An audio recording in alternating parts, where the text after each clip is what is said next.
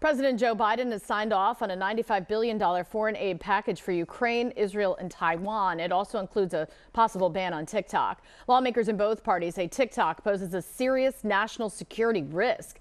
They say the Chinese government could force the app's owner, ByteDance, to hand over Americans' data or use the app to spread disinformation.